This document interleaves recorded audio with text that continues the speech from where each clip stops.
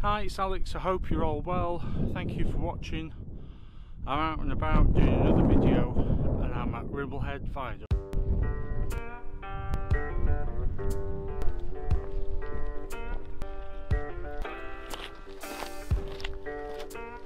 Please, no photographs.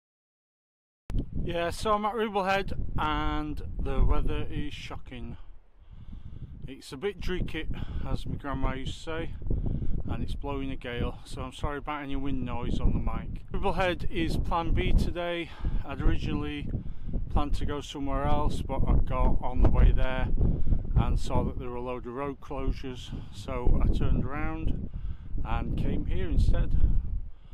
But I think I've got some nice images on the way here that I've stopped off on the road and taken images off as the sun came up. So I'm going to hang around, see if the weather improves a little bit and try and get some images of the viaduct.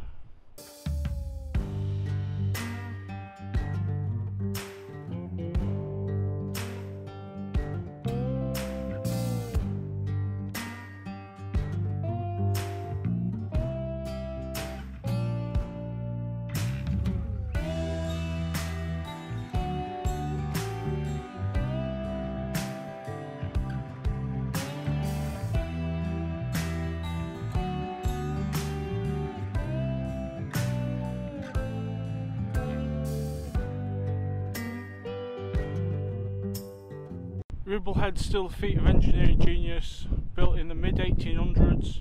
It must have been a fantastic project to take on and logistically nightmarish to get stuff here in the middle of the Dales.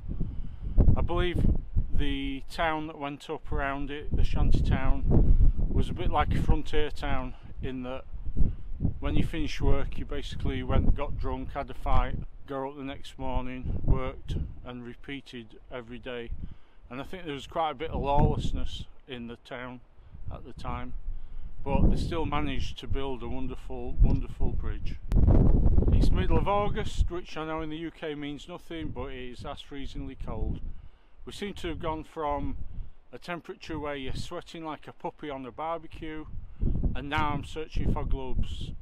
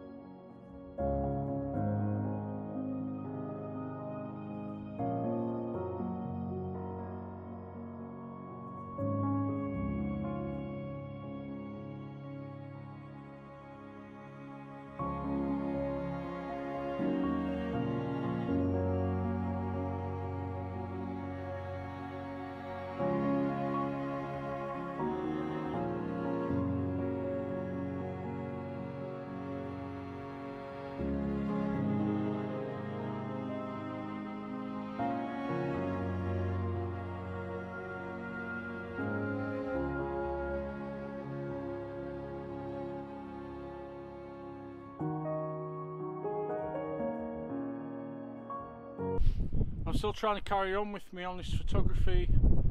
I don't overwork it, and I don't do fakery, and I don't do creaminess. I might be an average photographer, but at least what you see is all honest and genuine. So I was just looking on the monument, and it was actually built between 1870 and 1875, and then it was closed down I think in the 60s, and then it was restored between 1988 and 1991 and is still working as a regional railway, and it is part of one of the most famous rail tours in Britain, the old Settle to Carlisle run, which comes over here regularly during the summer as far as I know, and you can always just do the regional train from Settle to Carlisle as well. One thing about Ribblehead that is great, as long as you get here early, is that there is quite a bit of free parking to take benefit of, and you don't get that everywhere you go. Certainly not attractions, national attractions like this. Usually you have to pay an arm and a leg.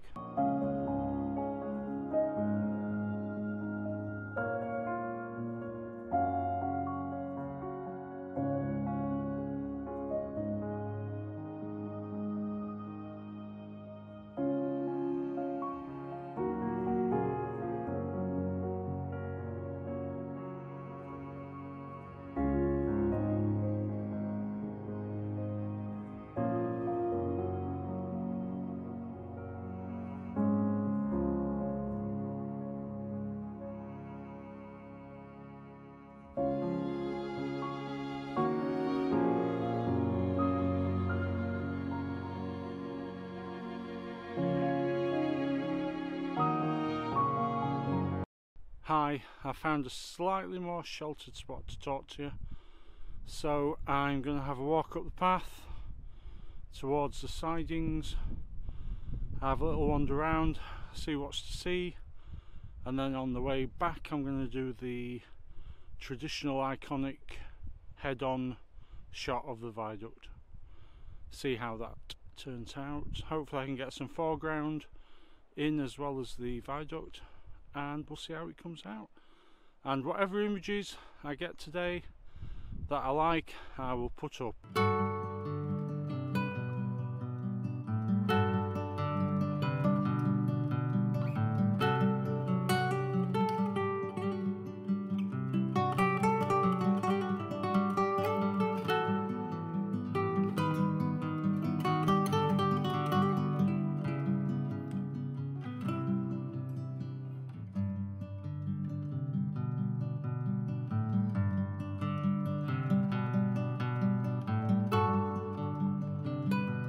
This bit is practically unusable because of the wind noise, and basically I'm just saying that I've had a good look round, taken some images, and I'll put them up.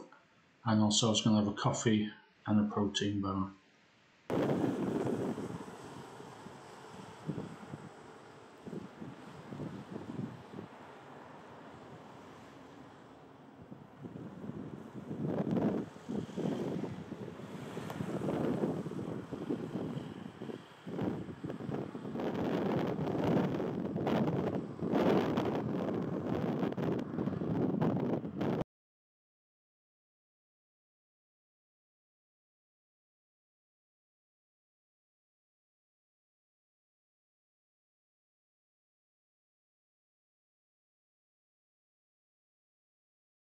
Well, to say it's been plan B today, I've had a cracking time and I think I've got some nice images, and thank you for watching me. Anyway, I will see you in the next video. Thank you for watching, please like and please subscribe, and I'll see you in the next video.